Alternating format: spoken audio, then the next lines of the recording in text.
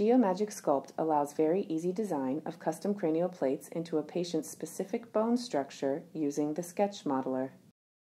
First, you create 4 curves around the missing area of the skull.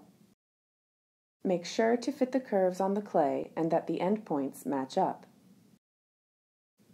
You will also need interior curves, so you switch off the clay setting to create them. The beauty of haptics is that you can actually feel the tangency. While you edit the curves, you can adjust the errors. And when you see the little red circle, you know that you are making the curve tangential to the clay.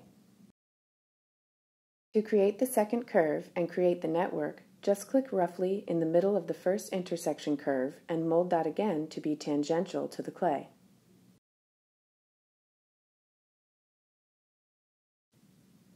In order to create a patch, you have to split the curves. To do that, you simply select all of the curves and select Split Curves. Now you can simply select the split curves with the Sub-D tool and convert it to a Sub-D model. The orange patch is the Sub-D model. If it appears red, it is upside down and you just need to flip it around by selecting the boundary curves and swapping the normal. You can edit the Sub-D to your needs and make it match the clay.